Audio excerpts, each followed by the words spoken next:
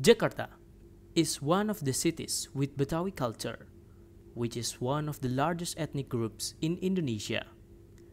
This tribe certainly has a variety of traditional cultures.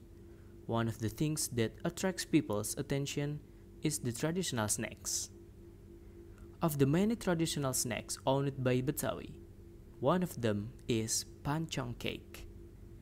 In this city, this cake is very familiar and can be found in this city. Then, why can these snacks be called Pancong cake? How did it come from? How has it developed so far? We will explain all of this in this video. Pancong, the cake of Betawi. Before we move on, let us see who are behind the creation of this video. Pancong cake is a traditional Betawi cake. This cake appeared and was very popular in the 80s until 90s even today. Pancong cake itself is an abbreviation of Panganan Kacung.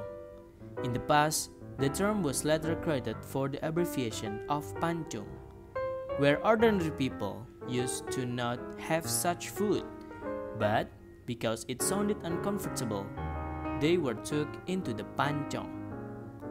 Some say that Pancong is taken from the abbreviation Pantat Dicongkel, which means the bottom of the cake that is tanned after being cooked. Pancong itself is very familiar in the Betawi area, but has several other names.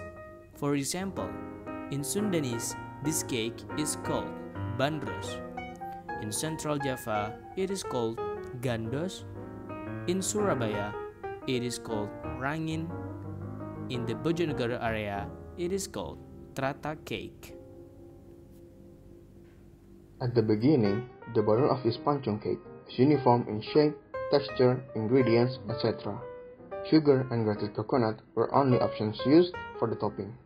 As the time goes by, this food has transformed into more complex variations and contemporary concepts.